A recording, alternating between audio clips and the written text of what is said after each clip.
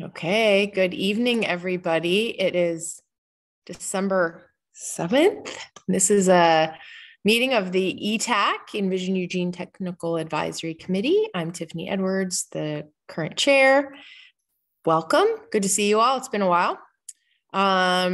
First thing is we are not going to have public comment tonight because we are in a virtual setting. And so the city's doing public comment in person these days. So we're just gonna, if folks out there listening have anything to communicate to the committee, you could do that through email. So we'll just go ahead and Zoom meeting protocol. I think you all know the drill. I now can see the list of participants. So if you do have a comment or anything, just raise your hand. I'll be able to see it, whether I can see your face or not.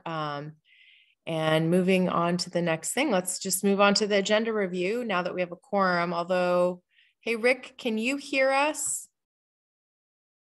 Can you do this if you can? Can you hear me? Yes, yes. Perfect. But we could tell you were having some technical difficulties. So good to hear you now. And sounds like you can hear us. I can hear everybody. Okay, perfect. Well, I just want to make sure that everyone had a chance to review the Zoom meeting summary back from August. So if anybody has any questions or adjustments or whatnot, I would take a motion. Lisa, I see your hand up. Go ahead. Can you hear me? We can. Okay, awesome. I was hoping Elena could maybe put the direct link to the folder, because when I clicked on the link in the email, I couldn't find the folder, the EETAC folder. I found many folders, but couldn't find the EETAC folder. Thank you. Sure. Yeah. You want me to email that out to you, or can you put it in the chat? Or... Yeah, I can try to do that. Thank you. Or an email. Sorry to interrupt. Yeah. Okay. Well, all right, if anybody wants to make a motion. Don't all do it at once. This is Howard. I'll move approval of the August meeting minutes. Okay, do I have a second? All right, Rick seconds. So any discussion? They were pretty basic, in my opinion. I thought they were pretty good, great summary. All right, so I will call for a vote. All of those in favor to approve the August 17th, 2023 meeting minutes, raise your hand. All right, and then any opposed and any abstentions? Okay, I see Lisa's abstention. Thank you. All right, let's move on. I'm going to kick it over to Heather, Leah, and Stuart, who are all going to cover the second item on our agenda, which is the Urban Growth Strategies UGB overview. So I think I'll just hand it over. You guys go for it. Great, thank you.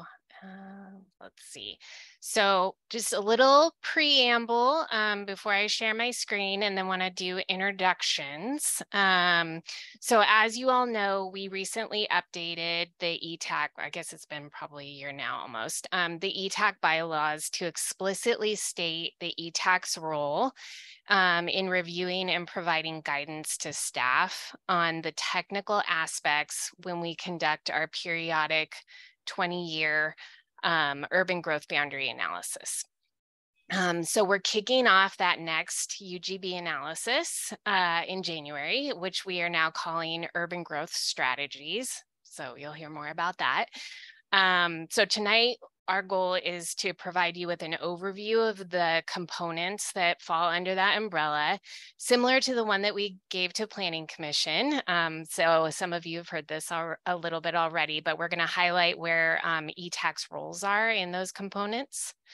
And so before we get to that, like I said, I'd like to go ahead and do introductions.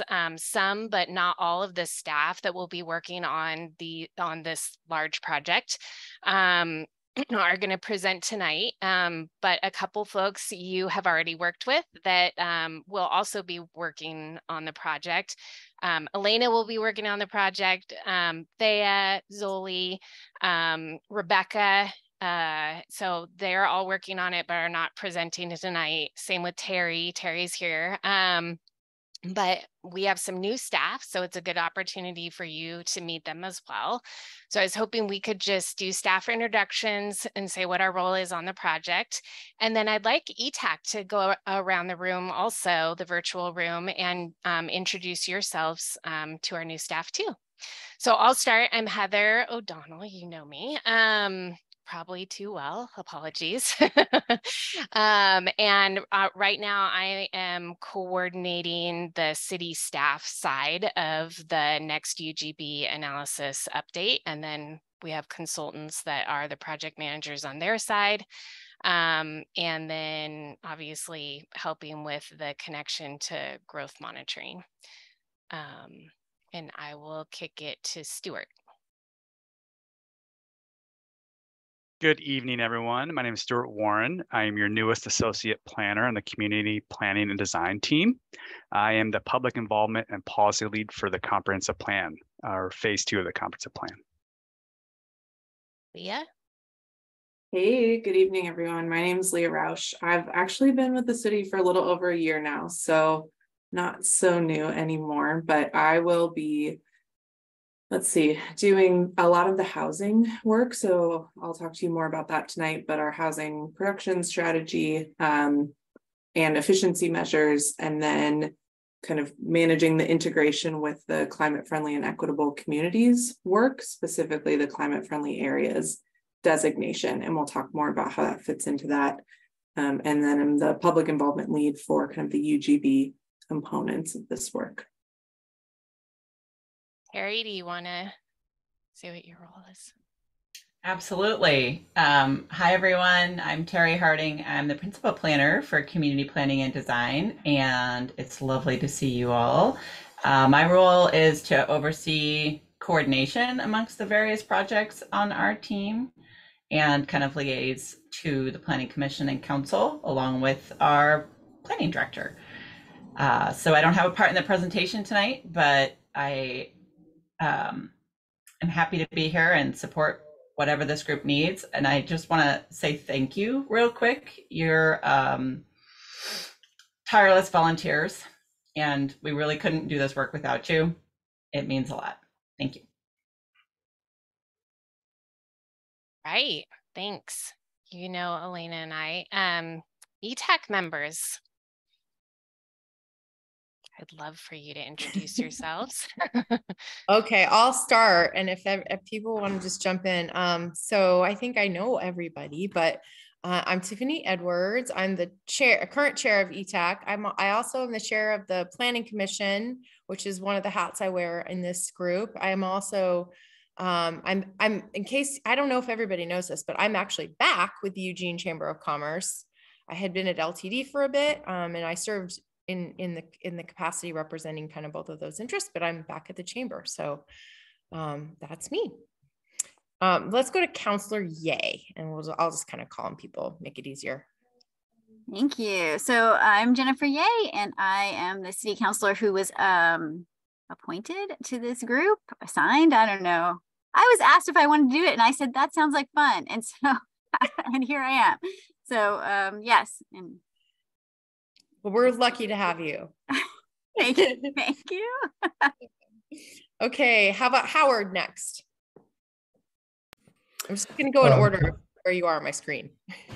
Hi, well, I've been on ETAC, I guess, since the beginning, and I was originally on it as when I was chair of the Sustainability Commission, which I termed out. My other activity with the communities, I am a vice chair of the board of the Lane Regional Air Protection Agency, which flanges up with my career that I used to have before I retired. Thanks, Howard. I'm going to go to Phil next. Yeah, thanks for rubbing it in, Howard. Appreciate it. Well, I'm still working. I'm the Planning and Real Estate Development Director for CDC Management Corp. That's the real estate office for the Chambers family here locally. We just built a large 5-story apartment house, 127 units, the city's first residential mass timber building. about a block from the Knight Science campus. And we're working, have a pretty broad portfolio of other properties. And then I also serve as the board president for Cornerstone Community Housing. So I see how things work on the affordable housing side as well. So been here with you guys here on the ETAC, these many months or years, however long it's been. And been a long time planning nerd. So thanks a lot for having me. Thanks, Phil. Okay, next is Sue. Oh boy. So I'm Sue Pritchard. I had a long career as a commercial real estate broker here in Eugene. My original involvement started with the neighborhood groups regarding infill compatibility standards, which was, maybe like 20 years ago. That led to a co-chair position on the technical resource group, which then evolved into ETAC. I have a strong interest in land use topics just as they relate to real estate because that was my career. But the most important thing is that since I've last seen you all, I have had cochlear implant surgery. So you know that I have severe hearing loss and have had for many years, and it progressed to the point where I just was having to work so hard to hear, and my hearing aids were no longer doing the job. So at the end of September, I had cochlear implant surgery, and it is a freaking miracle. Oh, that's awesome. I can hear things that I never heard before. And also, I don't even require the hearing loop anymore or the little tiny mini microphones. I've spent the last 30 years literally working so hard to hear. And as it progressed, it was becoming increasingly more difficult. So I'm so excited that I think maybe the next in-person meeting we have, you guys won't have to use a microphone, which is really just stunning at my age. I have to tell you, I'm so excited about that. So that's my big news. Thank you very much. Thank you, Sue. That is big news, and congratulations. That's very cool. I've got Rick and then Lisa, and then I think that's it. Hi, I'm Rick Duncan. Let's see, I started on this thing a couple of years ago when I joined the Planning Commission in 2002. And we started on all this in 2007 with ECLA, which was the land, I don't remember what that acronym means anymore. So I've been involved in this process for a few years. My background is I was a residential and commercial real estate appraiser and developer, and I own real estate and property manage.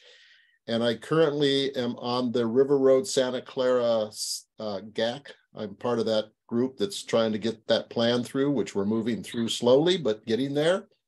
So I've been involved in this for a long time. I'm very much interested in housing. I know a little bit about that and have studied it since the 60s, even though I didn't start in real estate until the 70s, but I've gone back a lot of years past. So some institutional knowledge. Thanks. Indeed.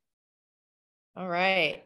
Lisa, it looks like you'll be the one to wrap it up, and then we'll get back to presentation. Wrapping it up. Lisa Arkin. I've been on ETAC, I think, from the beginning. Although sometimes the meetings conflict with my work, so I'm sorry if I missed the last one or two or three. I'm the executive director of Beyond Toxics, and so my focus is on environmental justice. I did serve 7 years as a Lane County Planning Commissioner. I really loved the topics related to land use, and I also work on land use issues at the state level. Wonderful. Okay. I think that's all of the squares I see. So great. Thank you so much. All right. Okay, so I am going to share my screen.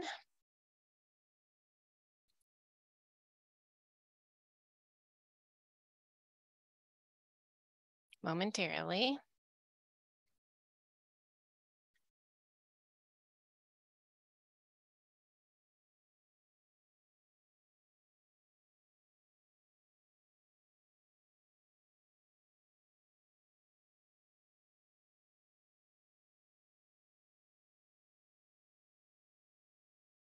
Looks good, Heather. Great. Thank you. Okay, as per usual, I can only see a few of you. So, and we're going to be alternating as we go through this presentation. So definitely staff, if I go too fast or you need me to go back, please jump in. But we'll do questions at the end. We have quite a bit of content to get through.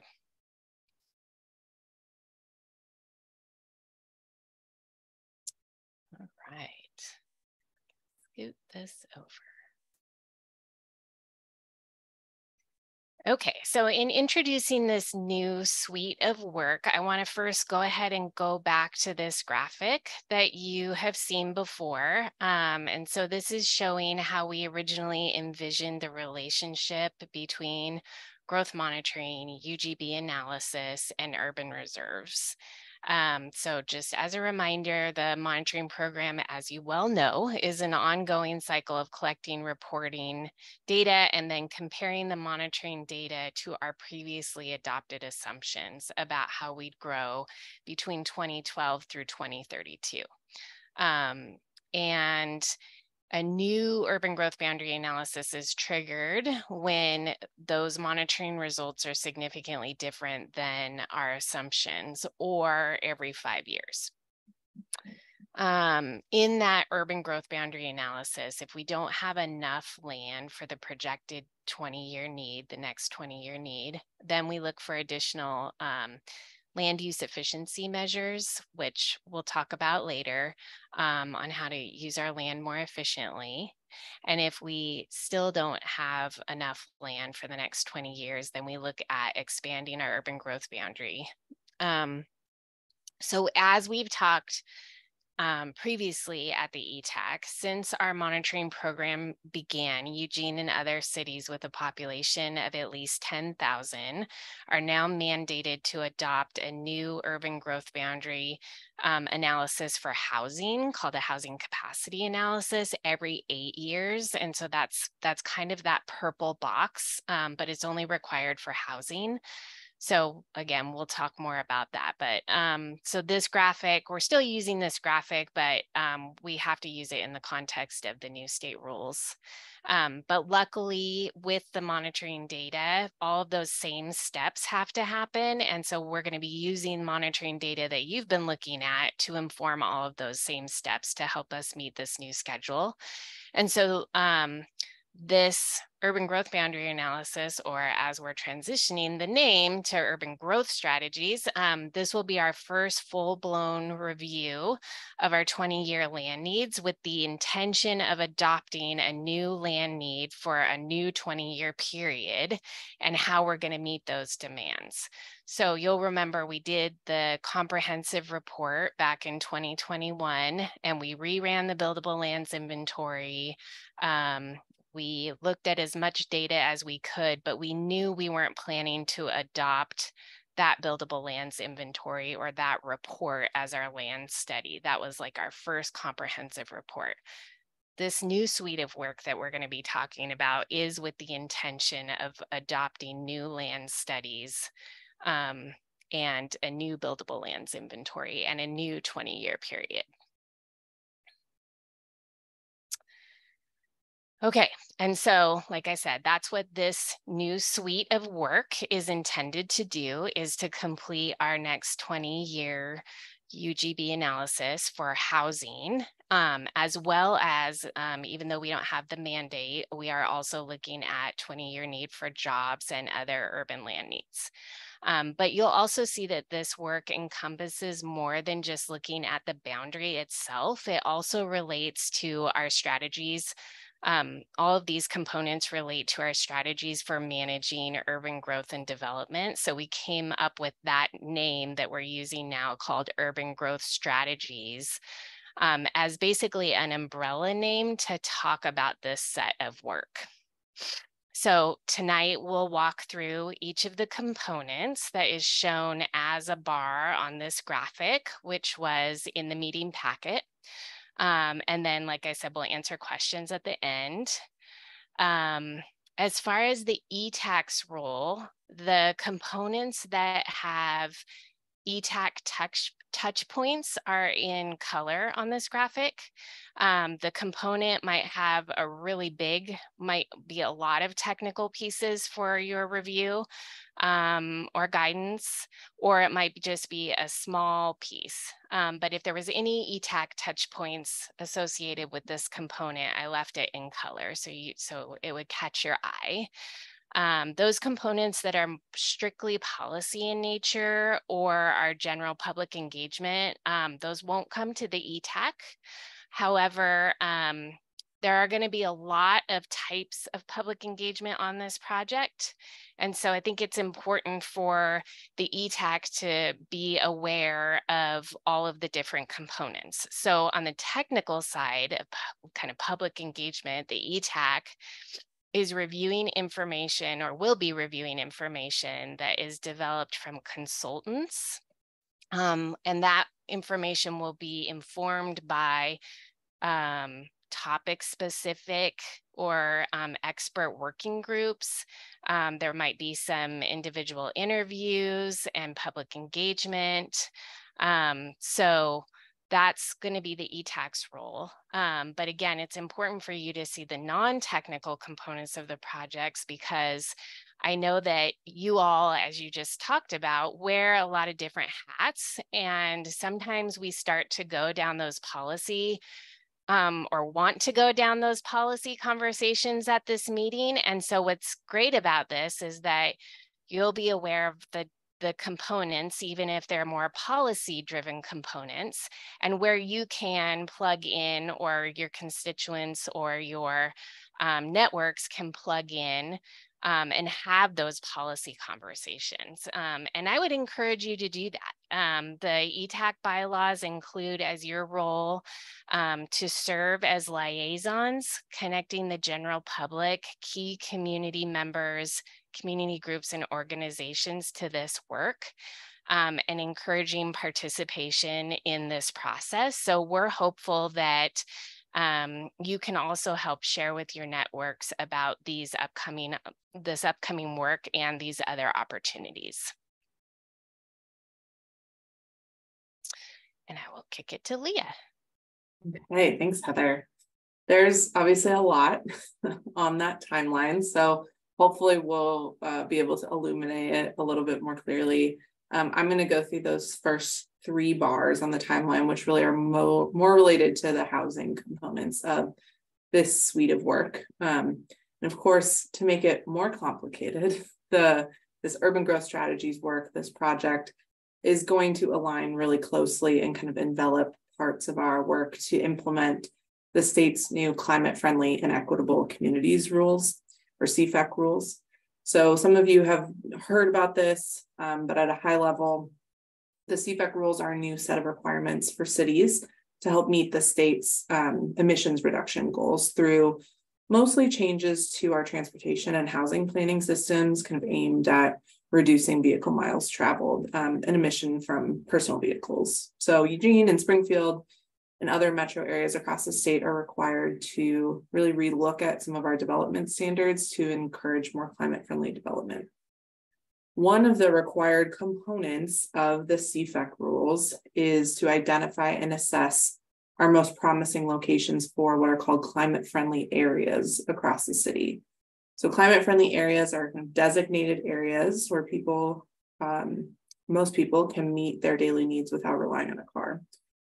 So the climate-friendly areas selection and designation will serve as an urban growth strategy, kind of within this larger suite of work. We're right now polishing up our kind of climate-friendly areas study, which is we'll submit to the state at the end of this year. And that's primarily a technical analysis. It considers really the kind of prescriptive state requirements and where Eugene can initially meet those criteria. But starting in 2024, we'll begin the process to actually kind of narrow down and select Eugene's climate-friendly areas. That selection will include community engagement, a recommendation from Planning Commission, and a decision from Council. We hope to meet the intent of the CFEC rules to get that decision from Council by the end of 2024. To get climate-friendly areas designated and adopted, we expect to do amendments to the land use code, probably some new policies in the Envision Eugene comprehensive plan, which Stuart will talk about, and possibly also our transportation system plan. We intend to kind of adopt these plan and code amendments within this larger suite or adoption package for the entire urban growth strategies project or components of it in 2026. I think important for this conversation is that the climate friendly areas designation isn't intended to be static. So we'll kind of monitor the designation and potentially need to increase the areas under this designation during future UGB analyses. So every 8 years on this cycle. Climate friendly areas are an example of one of our efficiency measures. So as I think you all know, these are policy measures that will work to identify, develop, and refine over the next couple of years. Efficiency measures look at how we can use residential and employment lands more efficiently, hence the name. So getting more housing and jobs on land than there would have been prior. Those policy measures should also help us to achieve our goals as a city. So achieving our economic development goals and our housing goals around housing production, affordability, and choice. As a part of the efficiency measure process, we want to look at and understand what the realistic capacity will be for development within climate friendly areas, and what other sorts of kind of incentives or policies we might need to encourage housing and employment efficiency through this kind of mixed use development designation. So we'll be doing that redevelopment analysis in early to mid 2024. And we do see this group as having a role in supporting the redevelopment analysis and kind of efficiency measures more broadly. In addition to CFAs, which we know we'll be using, efficiency measures could include kind of a broad range of other policy tools. So new development incentives, we have the multiple unit property tax exemption program, which is a previous efficiency measure. Could be reducing system development charges for certain types of housing, could be changing comprehensive plan designations or rezoning land, could be changing our existing zones to increase allowable densities, or otherwise kind of tweaking the land use code to provide more flexibility and increase that efficiency. So kind of taking another step up, climate friendly areas are an example of an efficiency measure. Efficiency measures will fit into our housing production strategy. So the housing production strategy is really the strategic document that will outline and identify and prioritize tools, actions, and policies to address housing needs and specifically to increase housing production. Like I said, it'll include those policy measures, the efficiency measures, but it could also include, investments and other programs to get at that housing production. The HPS is a new document to the city. It's a new state statutory requirement, and it will build on the work that the city has done to develop the Housing Implementation Pipeline, or the HIP, which is a 5-year council-approved internal work program. So the HPS will identify actions that we intend to implement over an 8-year planning period. So we'll update that each time we go through this UGB analysis. Similar to the HIP, the HPS will look at actions that address housing needs for both rental and home ownership opportunities and for a range of income levels from people experiencing homelessness through to market rate housing production.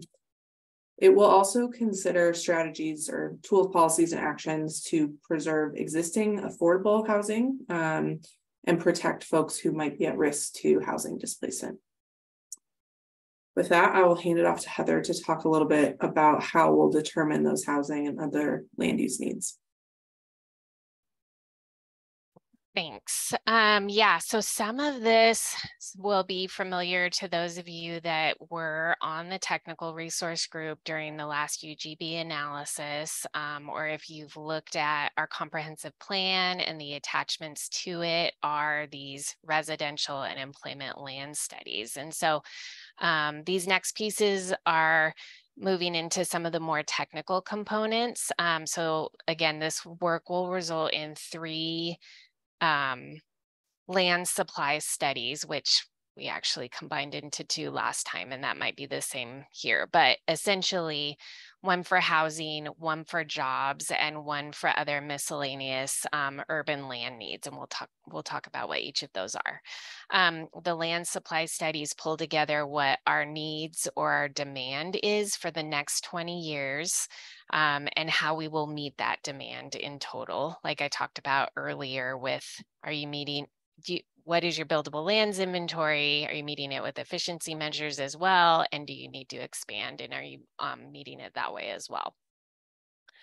So for housing needs, after the housing production strategy work that Leah talked about, we will work on kind of overlapping with what's called the housing capacity analysis. And so it's a pretty technical document that's part of the land supply study that details Eugene's housing unit needs for the next 20 years and equates that to the amount of land that isn't needed to accommodate that future housing development. It also estimates how much of that housing need is likely to be accommodated on Eugene's supply of buildable lands inventory. So you're familiar with that process. The analysis will be heavily informed by the growth monitoring data that you all have been looking at. The housing capacity analysis plus the land use efficiency measures together become essentially our housing land supply. And then again, if we need to expand, that all is how you meet your 20-year need. So we are timing the housing capacity analysis to start near January 2025. And the reason that is that is when the state will be publishing new 20-year housing projections for the entire state, as well as new housing planning rules for cities. So we've mentioned this a couple of times at the EETAC. These new rules will implement the state's recent draft Oregon housing needs analysis. And that includes a new methodology for estimating our housing need. And I guess it builds on, it adds to the way that we do housing needs analysis right now. So it starts with identifying future housing needs for the entire state and then allocates that total to each of the cities based on each of the cities' UGBs based on some key factors. And so one of the main differences with this new method is that it will actually provide a forecast that is a more complete picture of our housing needs than the way that we've been doing housing, or that the rules have been written over the past since the beginning, since the beginning of this land use law. So the current rules and our current UGB is based on planning for new housing to accommodate just your projected population growth. So that's that last bullet on the slide. The new method adds on to that a forecast of how much new housing is needed to address any previous years of underproduction of housing in your community, as well as housing units for people experiencing homelessness. So based on those draft numbers, the new forecast for Eugene in total is likely to double what we've been planning for. So as you know, when we've looked at, when we've done the annual growth monitoring report and the comprehensive report, we're measuring how many new housing units we've seen building permits for compared to the 15,000 that we need by 2032. And that was just to accommodate growth by 2032. This is more like 30,000. And again, these are draft numbers, but to 2040.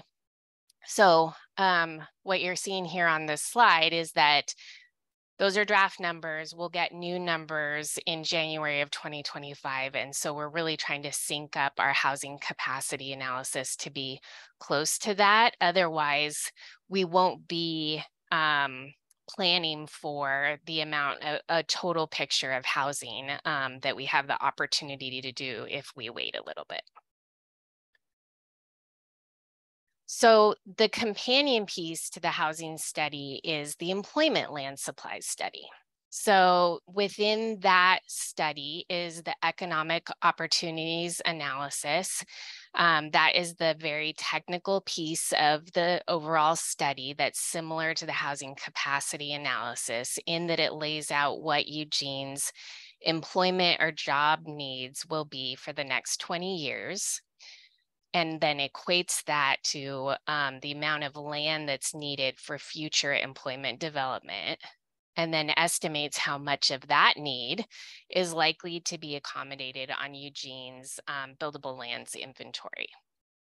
Again, this analysis will be strongly informed by the growth monitoring data that we've been looking at this group, and that's the intent, so that's great. There are no new rules really coming for this work like there is for housing. And so we're actually going to start the economic opportunities analysis work in 2024 and run that alongside the efficiency measure discussion for employment land. The economic opportunities analysis plus the land use efficiency measures mentioned earlier together become our employment land supply, including if a UGB expansion is needed. So just like housing, just the employment side of it.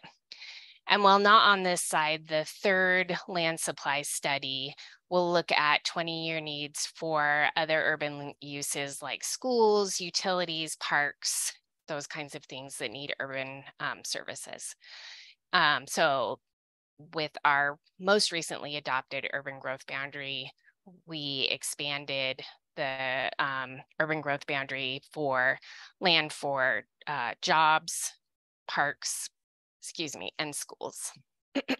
And then our analysis took into account, how much of our buildable lands inventory looks like it would be used for housing or jobs, but actually is needed for parks or other utilities. So we deducted that capacity. So it all has to go together. We have to plan for all of those needs at the same time, even though the state is not requiring us to. So together, these three analyses will make up the entirety of our UGB land needs for the next 20 years and how it will be met. The EETAC will be reviewing these studies, including these needs, the land demand, and the assumptions that will be embedded in those land studies. You'll be looking at those too. And so it's going to look very familiar because a lot of this information is what we've been monitoring over the past couple of years. Turn to Stuart. Hi again, everyone. So I'm going to provide you with a background and purpose of the Envision Eugene Comprehensive Plan, as well as an overview of the current project, and outline at the end how you can be involved. The Envision Eugene Comprehensive Plan is kind of the overarching policy document that guides land use decisions and growth within our urban growth boundary. Phase 2, or the current phase, is the purpose of it is to develop and present 4 new chapters, along with a couple of administrative changes to other chapters, to the Planning Commission and City Council for their consideration. Phase 2 implements the city's land use vision as outlined in Envision Eugene, and will be supplemented with current input from community engagement. The first phase of the comprehensive plan was adopted in 2017 and included chapters essential for establishing the urban growth boundary. Those chapters were economic development, transportation, administration and implementation, and the Eugene urban growth boundary, in addition to an introduction and the glossary. Some of you may recall that Phase 2 began back in 2018, but was put on pause in 2019 as staff was reassigned to other council-directed projects. We're really excited now to have the resources to continue this work, and those resources are made possible by a grant called the Transportation and Growth Management Program, which is administered by Oregon Department of Transportation and the Department of Land Conservation and Development. The Envision Eugene Comprehensive Plan project will coordinate closely with the Urban Growth Strategies project that we've just discussed with you, and then the Land Use Designation Map project that Heather will talk about next. Coordination will occur in a lot of different ways, but specifically in public involvement and then policy work to really bring all the lessons we've learned and heard about through that public involvement into policy for Eugene. Phase 2 includes 4 new chapters and updates to other chapters. The new chapters are housing, compact development and urban design, community health, and my personal favorite, which is public involvement. And there's also going to be significant updates to the urban growth boundary chapter that will likely include the land use designation map and associated policies. Some work on these chapters already began, so we're not starting from scratch, but we'll be making some pretty significant updates to the chapters as they exist now. And in 2026, staff will develop the materials necessary to steward the phase 2 of the Envision Eugene Comprehensive Plan through the adoption process. Now, ETAC doesn't have a direct role in the comprehensive plan policy development, but we just want to invite you and welcome you to participate in wearing your many other hats at most of our public engagement activities, and make sure that you let your voices be heard through the process as much as you can. Now I'm going to turn it back over to Heather to talk about the land use designation map. Great. So as part of the phase 2 comp plan update, we are working on a parcel specific land use map that will define land use designations and policies for land within Eugene's urban growth boundary. So I think we've talked about this before at the ETAC when we were working on a buildable lands inventory. As most of you know, we currently rely on the Metro Plan, which is the shared regional comprehensive plan between Eugene, Springfield, and Lane County. So we currently rely on the land use diagram that is within the Metro Plan as the adopted land use map, again, for Eugene, Springfield, and Lane County, for those areas that are within the Metro Plan boundary, but outside of a UGB. This map, however, is only accurate at 11 by 17 scale. And so you can imagine it's for such a big area, but it's at such a small scale. So it makes it really challenging to determine what the land use designation is of a property really quickly. And that creates uncertainty for property owners and developers, decision makers, and our community. And so that actually leads to more time and cost and delay for development. And so that's why this project is actually a high priority in the housing implementation pipeline, because of hopefully it will reduce time, cost, and delay for housing development. So to address this issue, the project is a parcel specific land use map that will clarify those land designations at a parcel or tax lot level, how they are currently shown on the Metro Plan diagram. So we're basically taking that 11 by 17 and trying to get that to be shown at a tax lot level. So we're just clarifying it, like zooming in basically is the way I would think about it. The clarified land use map, along with the policies governing the map and its designation, will be adopted into the comprehensive plan. And some of you may know Springfield's already doing this. They've already started their adoption process. And as I mentioned, some of you may have other experience with this, but the main way that this has come before the ETAC before is that you have reviewed the GIS methodologies they has brought to you about the rules that she put in place in GIS in order to kind of streamline taking that 11 by 17 map and applying it at a tax lot level citywide to get an approximate land use designation for all lots in the buildable lands inventory, so that we can understand you know, an approximation of how much land we have in each comprehensive plan designation. So low density residential, medium density commercial. Having this new map though, will actually make it quicker. We won't have to go through all that rules work when we rerun the buildable lands inventory, which will be awesome. It'll make monitoring more accurate. And also it will, again, make pretty much anything that we're doing, we're using land use designations more accurate and have better certainty.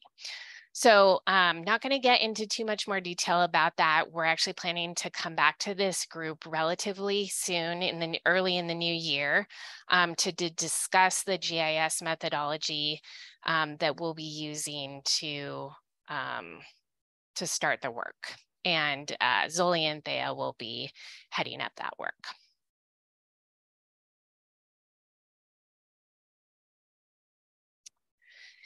Okay, and then a few more components that bookend all of this. So as I mentioned, the buildable lands inventory, typically that's done at the beginning when you start a UGB analysis. And so as you know, we started gearing up for a new buildable lands inventory earlier this year. You had an overview of the BLI methodology in August, but we are now planning to wait a year to rerun the buildable lands inventory. And the reason that is to line it up better with when we'll get our new housing projections in January of 2025. That will allow our new land inventory to be as up to date as possible with what land is still buildable, right in alignment with when we get our new housing projections. And that will also mean we'll have a clean baseline for when we start counting building permits from that projected need towards meeting our housing needs. So we started that work, and it still will inform when we actually kick it off in 2025. But we are pressing pause a little bit on the BLI. And then at the other end of the spectrum is the potential urban growth boundary expansion. After we have identified how much additional development capacity we can get with new land use efficiency measures that Leah discussed, if there's still a need to expand the urban growth boundary, we'll be able to first look at land inside the recently adopted urban reserves. So we will undertake the state-directed UGB expansion analysis based on how much land we need and what type of that land. Is it housing? Is it jobs? What is it? So new rules, you can see on the slide, new rules for exactly how to do this are due January of 2026. So they're going to be amending the urban growth boundary expansion rules. And they're really intended to make that analysis clearer and reduce appeals. So we're excited to see just basically provide more clarity to all of the parties about what the standards are for UGB expansion. So we're just excited to see more clarity in the rules in general. And then Leah. So obviously there's a lot coming in this suite of work. And as we were kind of packaging this into the umbrella of urban growth strategies, I think it is really important to us that the community understands how they can engage in this work and it feels meaningful, not just kind of one technical component, but really this like overarching strategy for Eugene's growth over the next 20 years. So we're going to kind of launch a multi-project, multi-pronged public involvement strategy starting in 2024 and early next year. So that'll inform the policy level outcomes to this work within the comprehensive plan. It'll inform kind of strategy level work and the housing production strategy, as well as where it makes sense, that really like technical work leading up to the UGB analysis. So all that to say, and I think Heather might have mentioned this, if we do need to expand the urban growth boundary, that would be a whole nother public involvement strategy, and many more years of reaching out to the public. But you all will be certainly tagged in a lot of this work to give kind of your technical perspective and your expertise from your backgrounds, which you have a lot of years of experience in informing this work collectively. In addition to that, we're really looking how we can go wide across the community to make sure people understand what's coming and how they can inform this work, as well as deep with not only our technical stakeholders, but with kind of historically marginalized communities, especially when it comes to the housing related work, which we know puts so much strain on our communities. So there will be a lot of ways to engage and stay informed. We'll be updating the website and Engage Eugene, sending out regular updates through the huge planning newsletter. We'll do in-person and virtual open houses, surveys, kind of targeted outreach for specific communities, interviews and focus groups. We'll be going to various city boards and commissions, including you all as EETAC. And then of course, there's kind of the formal planning commission and council process where folks can weigh in. So there will be a lot of opportunities to engage. I think that's been previewed. And I'll also say, in addition to this urban growth strategies work, we're trying to think about how we can coordinate with other city projects that are looking to reach the public about housing topics, about renter cost burden topics, around livability and access topics. So specifically with our housing team, the sustainability program, and likely others, trying to make sure this outreach is efficient and meaningful to folks. With that, I guess, Heather, you're wrapping it up. Yeah, thank you. So before we get to questions, I just want to make sure that you're aware. So when we come back with these individual components, we'll definitely do a deeper dive into each of what the components are. This was really meant to give you a high-level understanding of the overall project, high-level understanding of the different components, as well as the timeline. And after we're done with questions, I'd actually like to move the agenda item for next steps in EETAC meetings up, because we can look at the tentative calendar for EETAC meetings so you can see how these different components will come to you. So I'm going to stop sharing.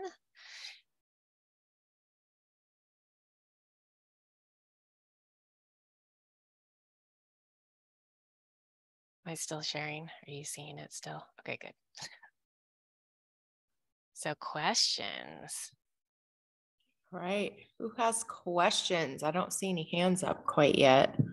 I wrote one in my, I've been taking notes just because I wanted to think of my questions as they were coming. I have a question about the the housing needs analysis and all that stuff. And it sounds like we're waiting for the ONA. Is that right? So we're waiting for that to come out so that we can start talking about strategies. And I'm kind of curious. I know that we have to go through all the process and everything, but would we do things differently based on that? Like, my understanding is we're so far behind that, like, whether we identify that our housing needs analysis tell us we need,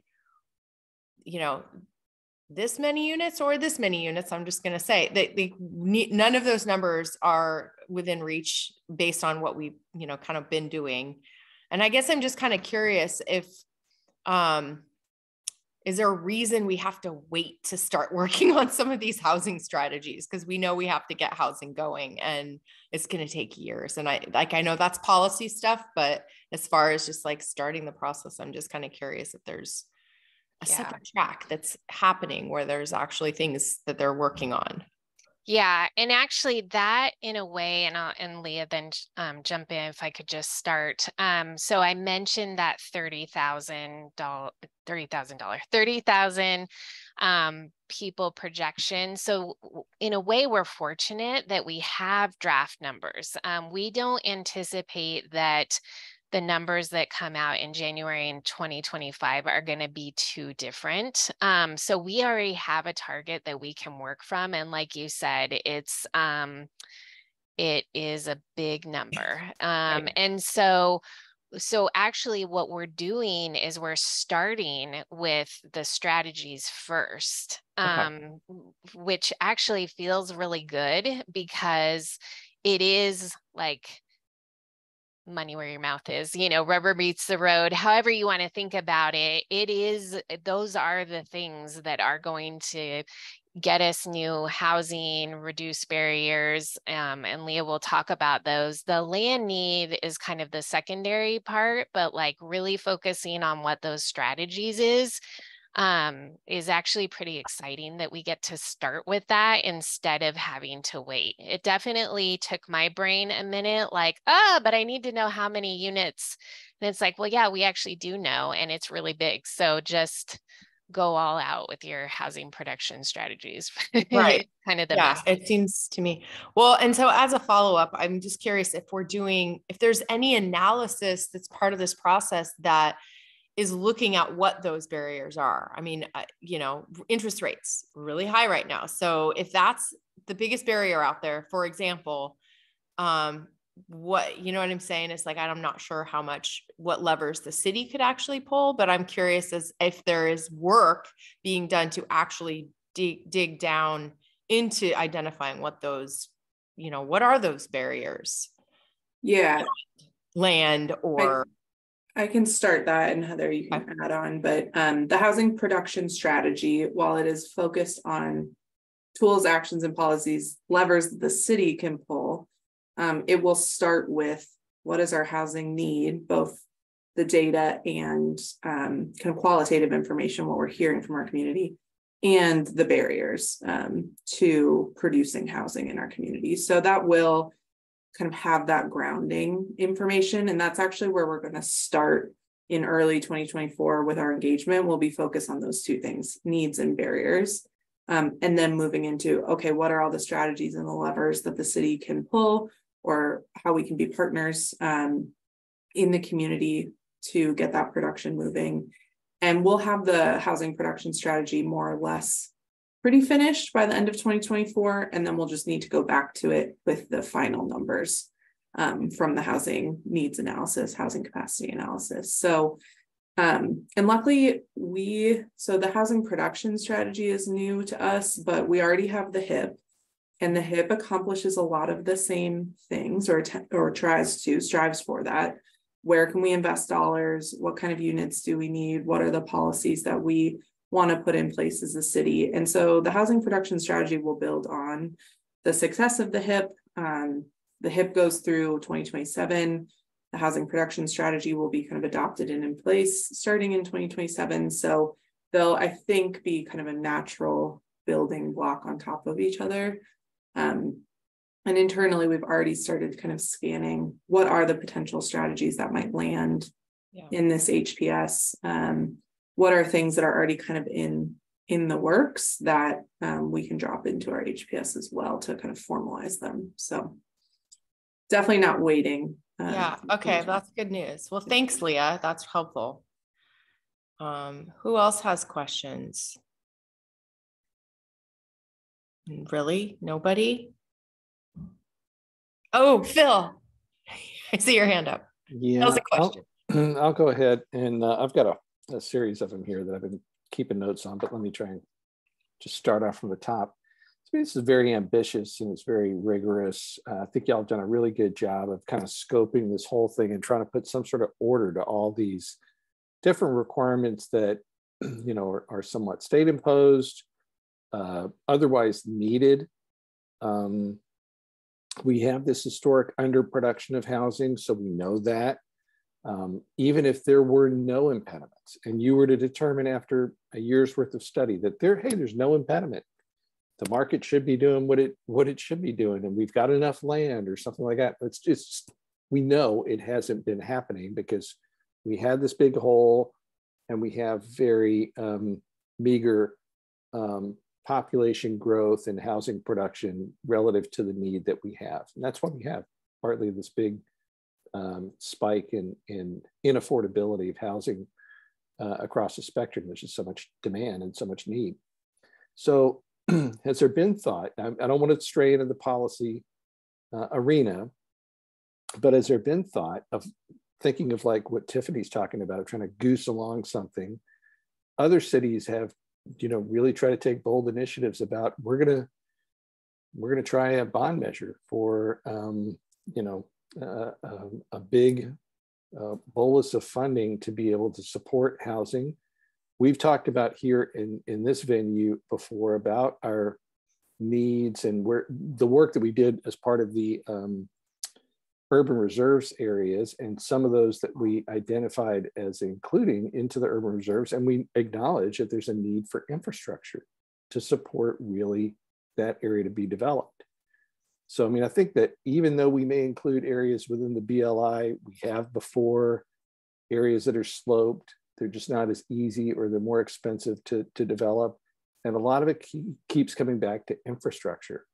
So is there any thought that like trying to advance this work and take whatever pieces of it that may be able to be done sooner than later? Is there something like that that maybe we could spall off while we're still doing this kind of state mandated and required analysis and planning work, but that there are other things that could let us kind of vault over to truly get more production done in a much quicker timeline than 5 to 6 or 7 years?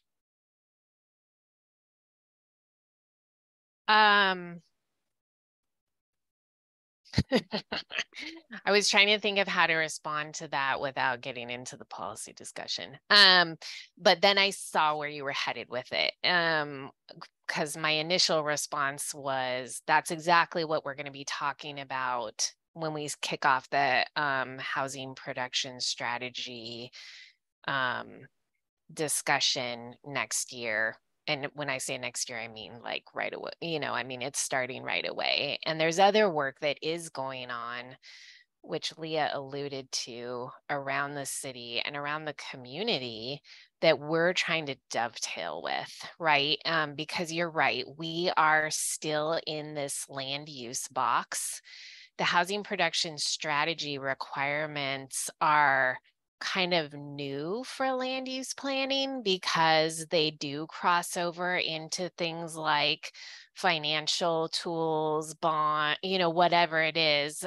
They do touch on infrastructure. Absolutely. There's a lot of stuff in there that is not zoning code, plan designation change, stuff like that we're used to calling. And so really, again, efficiency measures is a subset of these larger housing production strategies that may not even be related to land use specifically, but all go in the bucket of trying to make it easier to do housing. And so I guess what I would say, and Leah, feel free to jump in, is that we do have our requirements, but there are other efforts. The federal consolidated plan work is going to be going on.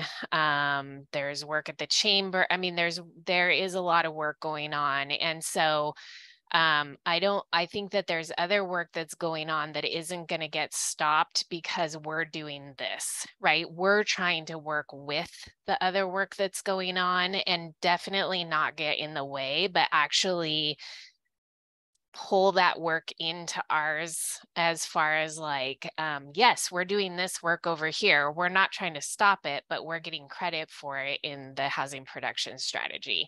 Does that make sense? And so I think, if a bond or whatever it is coming up in some other venue, looking at how to get more housing downtown, those things are all everything that is going on is going to continue happening. And we're just going to try to identify if there are more things that people aren't focused on, and also incorporate those things into the umbrella of the HPS. And I will say a couple things too.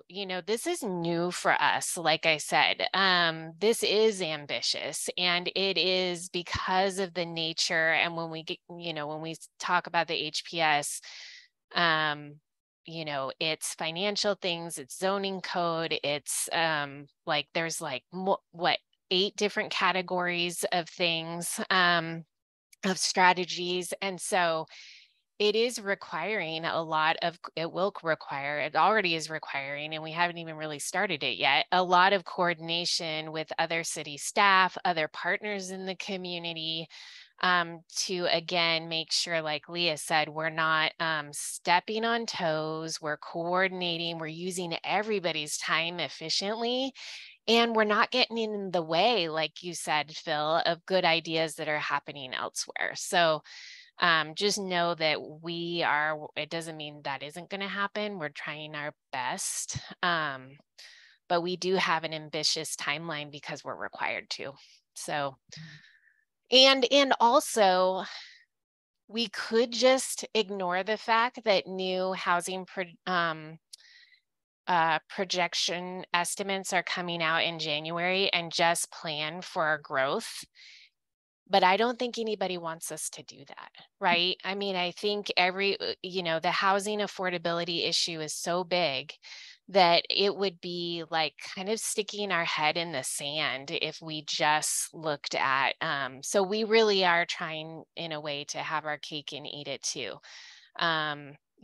Do as much as we can now, wait for those new numbers to come out, but we have the draft numbers, and then build on the momentum that's happening in the community around housing strategy in general. I know I talked way more than I should have, but no, I think that was a really good summary, Heather. And the only thing I would add is that we have already internally, as an cross-departmental staff team, looked at kind of a list of strategies that could show up in our HPS that the state generated. And so there's over like 100 ideas basically in that document, and we're already doing a lot. We're already in some way doing like half of the things that were on that list. And so and looking at other communities who have already put out their HPS in the last year, I look at their list of actions. I'm like, we have that, we have that, we have that, we have that. So what we do, and in order to take that next step is going to have to be pretty big. And there's a lot of that kind of cooking already, to Heather's points, in the community that we can kind of capitalize on and take credit for to meet kind of these state statutes. Okay. Any additional questions? I have one other question that I just thought of. So, I don't know if you all had heard about this, but we got a presentation from Henry Fields with the Oregon Employment Department, and he had shared that Eugene's population had declined, like that's never happened. And in this year, maybe the last kind of two, we actually saw an outmigration of population. And so I'm curious about like what assumptions, and are we adjusting assumptions based on things like that? And because it sounds strange to say this, but it feels like, word on the street is there's no housing in Eugene, Oregon. And so you would assume that people at a certain point would be just thinking, well, gosh, I heard there's no housing there. I'm not going to take a job here. And I know that is not a good thing, but it seems to me like at a certain point, the need starts to self-adjust perhaps, or the need just starts to change. And so I'm just kind of curious as to what we're tracking to see, is it something we do every year and we look at those numbers, or is it something we just we have this number and we're going to use that one for the next decade, and regardless of how things might, I'm just kind of curious of where we get that data point. Yeah. And some of these detailed questions, I think, are going to be better. We can really get into them when we get to these different components. And even if we, yeah, so I would just say that. But that we're tracking population estimates. You've seen that in the annual report and the comprehensive report. We only get a forecast every 3 to 4 years. That new forecast we'll be getting in January of 2025. So every time we get a forecast, it goes into our population growth rate information chart and the report and everything. And when those kinds of things happen, which we haven't reported, we haven't done our annual report for 2020, where are we?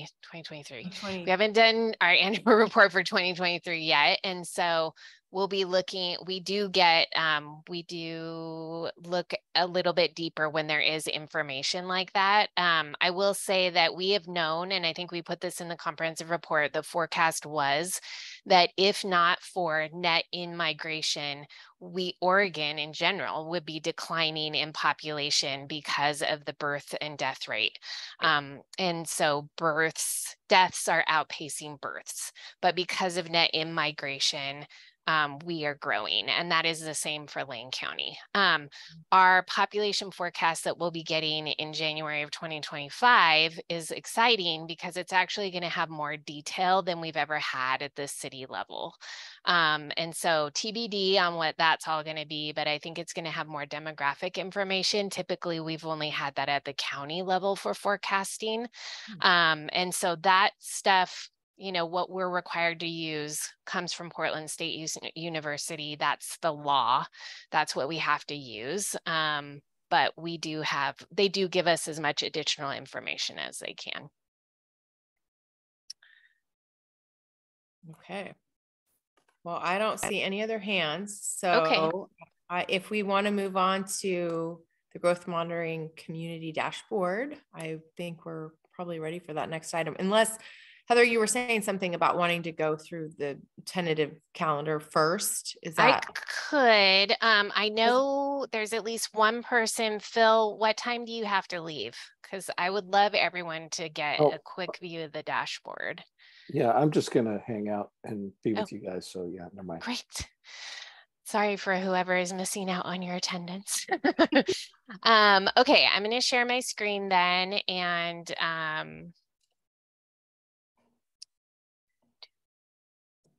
okay. Can you see a colorful spreadsheet? Yes. Great. You all know that I'm good for a spreadsheet.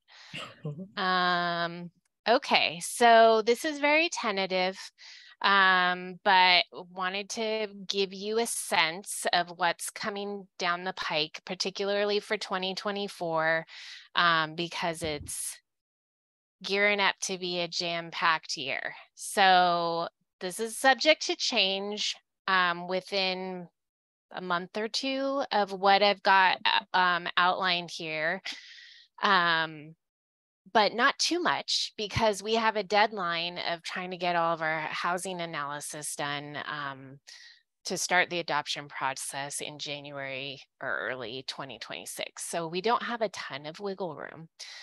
So here we are. Is that size okay? I can make it a little bit bigger. Growth monitoring, because that review will still be happening, but what we're hoping is that over the years, the annual report review will be shorter than it has been. We've only done it once, but shorter than it is even showing here, that we'll be able to kind of narrow down your meetings on that a little bit. But we think, and again, these are a little bit subject to change, but what we're hoping is that some amount of the building permit data we'll be reviewing with you for the annual report in January. And we are asking that you continue to hold the February 1st meeting, because we think that we will need to do some additional building permit data review with you then, or potentially from the 15th. The 15th, you can see, is pretty stacked with census data and housing sales data, and potentially some other miscellaneous annual report data. And then the 7th, March, and I probably don't need to go through it in this detail, but in March, we would be looking at population, which we were just talking about, population and jobs data. But again, those might change around a little bit. We are also asking that you hold the March 21st meeting in case there is some follow-up. So that's our typical meeting time, but we have some staff that are going to be out of the office. And so we're trying to also move some things around so that we've got the right staff around. Well, we've got all the staff around for most of the growth monitoring stuff, because Elena and I work best when we are together. I feel like I need her. But there could be some follow-up. So it might be a smaller meeting on the 21st if we have it. And then, as I mentioned earlier, the land use map. So that lot-specific land use map, bringing you the methodology potentially in April to look at. And then getting into the rest of the urban growth strategies work. So we would be starting out with the redevelopment analysis, and that's associated also with climate friendly areas. And then getting into the EOA, the economic opportunities analysis in May. And hopefully coming back to you at that point with the final annual report, which is, we did that last time. We kind of chunked it out and then came back to you. So it could be that doesn't need to be its own meeting item. We might be able to condense that with something else. And then after getting feedback from you on the initial redevelopment analysis methodology and the key assumptions we're using in that, we would come back to you in June with the results and the implications of basically redevelopment potential in the city in certain areas, and associated with maybe different efficiency measures. The rest of June, well, I think this redevelopment analysis, I'm not sure where it will fall, the first or the second meeting, but July 4th, our first July meeting is canceled because it's a holiday. We know we'll need EETAC elections. So July and August are kind of TBD, and oftentimes we end up canceling those, although we did meet last August. And then potentially getting into the other land needs. So other 20-year land needs, schools, public utilities, parks, things like that. September, probably the later meeting in September, we would be looking at the housing production strategy, as far as what the need is, and that's pretty structured. That comes from the state, so that will be more informing you on that information. But then how that relates to the housing efficiency measures that we've gathered public feedback on, and how much capacity we think that those efficiency measures will get us. And then we'll start on buildable lands inventory prep in the fall. And the goal is so we can get some of those questions or overview discussions about the BLI methodology out of the way, so that Faye is ready to run it in January 1st of 2025, and then do the manual cleanup for the first part of 2025. So we'll be coming back to you probably in November with the employment, the EOA, the employment opportunities analysis. And so what our demand is, whether or not we have identified if we've identified efficiency measures, and how much additional capacity those could get. So similar to the HPS and the efficiency measures up here, but for employment. And then ideally, we would start talking about permit data for the next annual report late in 2024. So that it's not all happening in January. And then you'll love that we've even got 2025 mapped out, because this schedule is so compressed, we kind of had to start doing that. So like I said, these are all subject to change, but I really wanted to give you a heads up on that because there's a lot. And it's a bit, you know, I was worried we'd be doing a lot of back and forth between growth monitoring and the urban growth strategies stuff, but it actually is working out that we can kind of chunk the topic areas. So that's good. So any questions on that?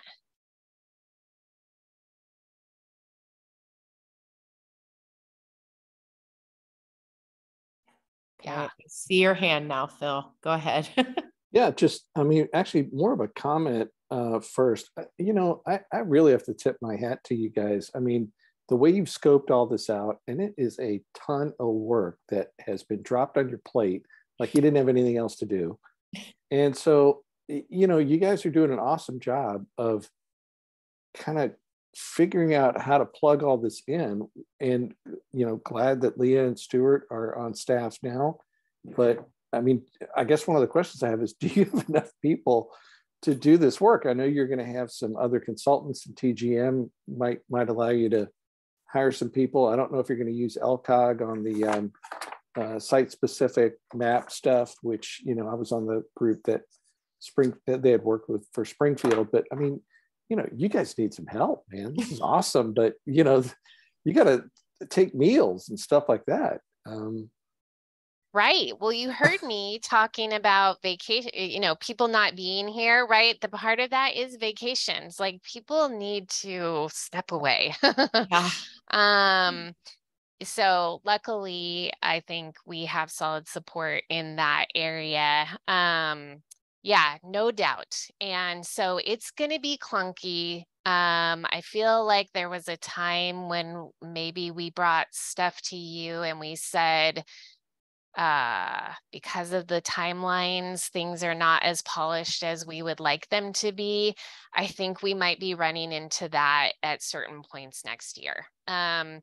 That's going to happen. I will say, Leah, I think or Stuart mentioned the TGM. We also got a housing assistance grant from DLCD, Echo Northwest, who worked on our last UGB analysis, who's been our consultant as needed on growth monitoring, and won the contract for doing this UGB analysis. So that's great. They're very knowledgeable in Eugene issues and have been reviewing our growth monitoring data. So that's actually with the lens of like, what do we need for doing a UGB analysis? So that's pretty exciting. But yes, do we have enough staff? Probably not. Do we have enough money? Probably not. But we, you know, we are getting assistance from the state, and, you know, everybody's asking for it. So that's the other hard thing, is there isn't enough money to go around for sure. So we're super grateful to get what we did get. But yeah, it's going to be, 2024 is going to be a wild ride. Okay, I'm going to stop sharing.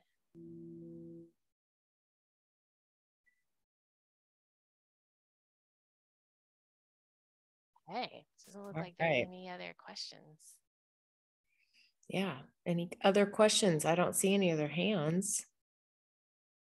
Then I will jump into the long-awaited, anticipated public-facing dashboard with our growth monitoring data. And so just a kind of reminder, so we'll have the comprehensive report, then we have the annual report, which is a little bit more scaled down. Then we'll have the dashboard, which is really key data.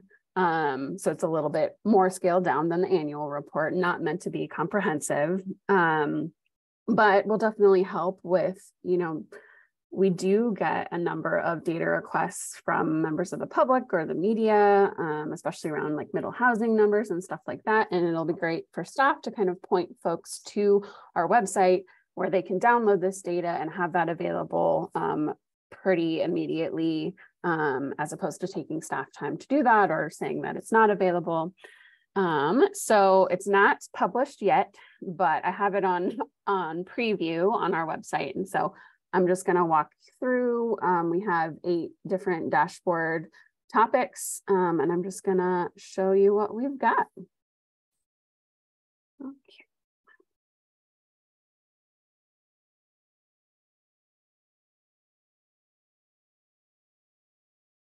All right, so this is currently what,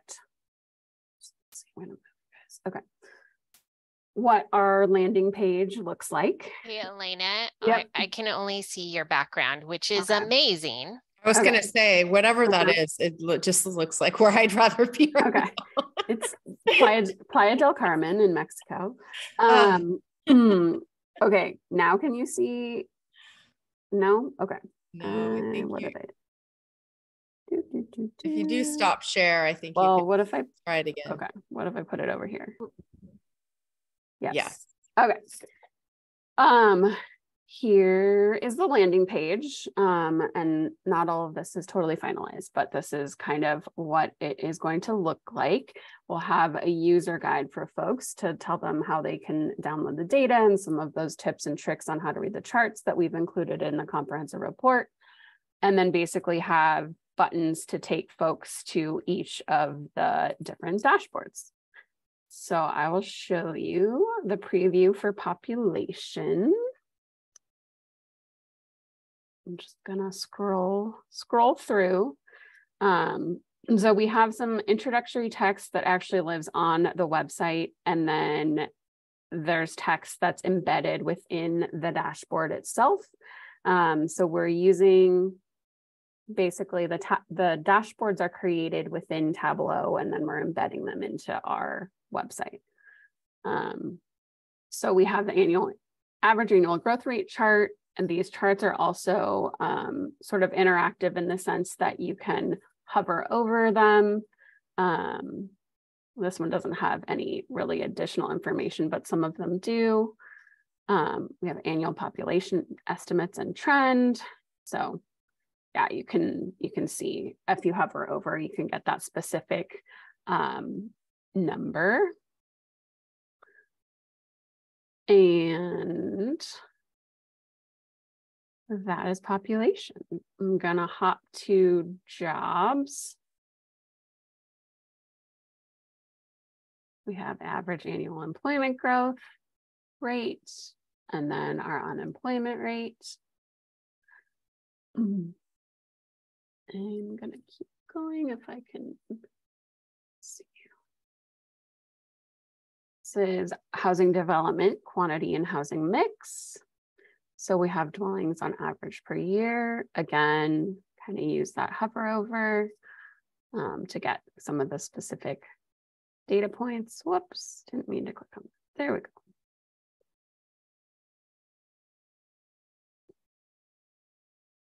Number percentage of dwelling by housing mix, and dwellings by housing mix and percent of need met. And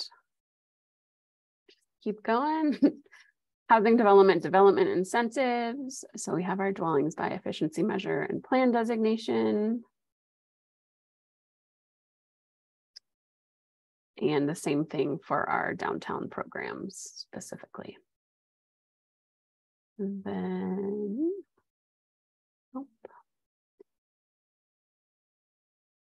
housing development density.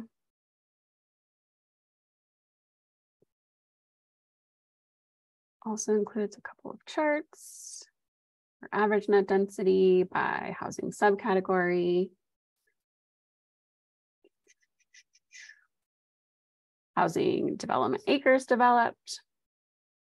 Looks like some of the formatting on a couple of these is being funky for some reason, but you're getting the gist of where we're at. So some of them are filtered. So let's see here, that will update to based on the filters here.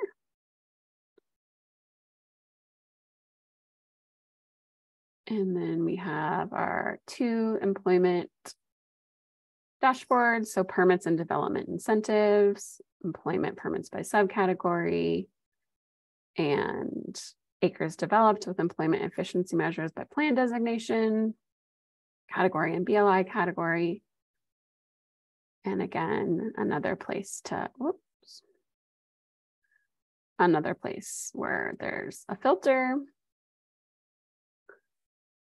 And then lastly, we have employment development acres developed. Yeah, and so basically, whoops, it's weird to be in preview mode, but basically it will give the folks the option to download the data. They'll be able to download the data again, because I'm in preview, it's not gonna let me do that, but basically we'll be able to down CSV files into their own Excel spreadsheets and have access to all of this data. One thing that I'll mention is that the data on the dashboard won't necessarily line up with our reports. So there may be different information available in the reports versus what we have published on our dashboard. But the dashboard will be pretty clear in what the data extraction dates are. And yeah, do you want me to, I can stop sharing, or if people want me to. Can I start? just add on to that really quick, the data extraction thing? So as an example, building census data, we get once a year. So when we do the annual report, what we put on the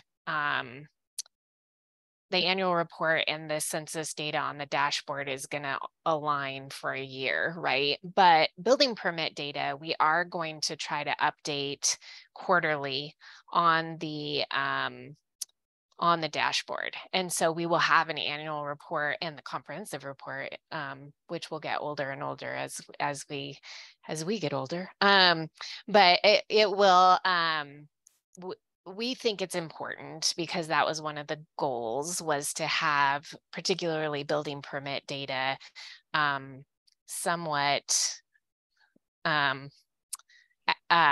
to date. And, you know, we really had hoped to be able to do it more frequently, but we're even having a hard time reviewing building permit data quarterly. And part of that is because of some of the updates that we'll be talking to you about in January that we recently did related to the middle housing code amendments. But we're still not in that cycle yet of being able to review building permit data annually.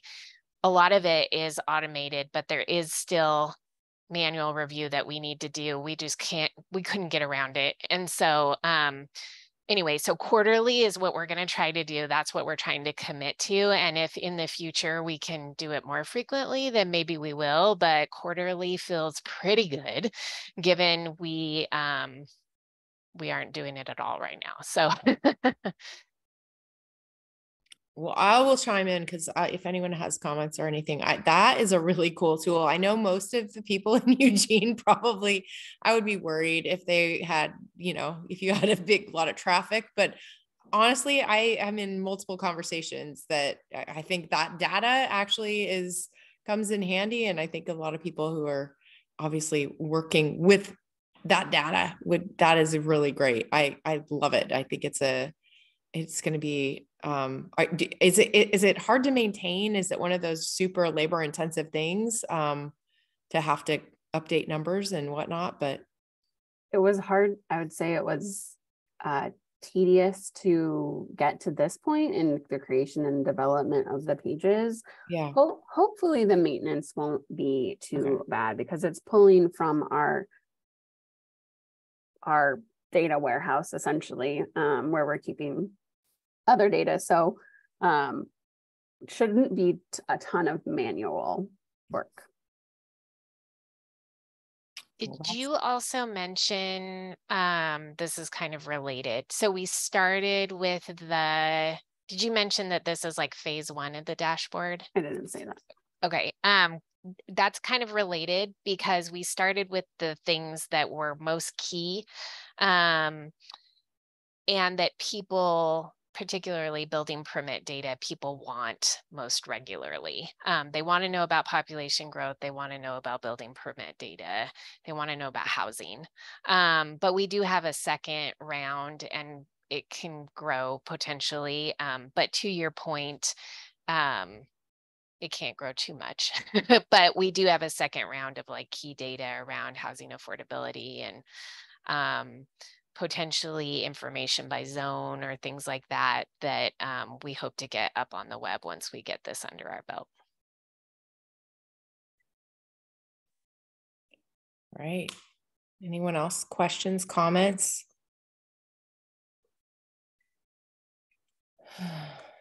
Well, Phil gives it a double thumbs up. That's good. If you can incorporate the picture of Mexico somehow, man, Right. awesome. I like that idea. Well, I think we are to the end of the agenda. I have to pull it up just to double check. Am I right? Yep. It's on a different screen, but okay. Oh, Sue, I'm sorry, Sue, I see you now. You move whenever your hand goes up, so. It's okay. I just had a last minute urge to say something. I really wanted to piggyback on Philip's comments about staff work on this. One of the things that I like so much about it is that even though there have been some gaps in meeting schedules and all, the information has flowed, and you've all kept us linked in, I think, in the most effective way you can.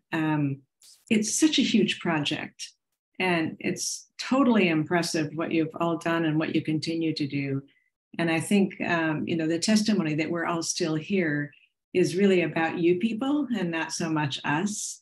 But I personally just think that you've done a masterful job in keeping us engaged, even though this is going on for a long time. I have to say, when I looked at the big spreadsheet earlier today that goes all the way to 2029, oh my God.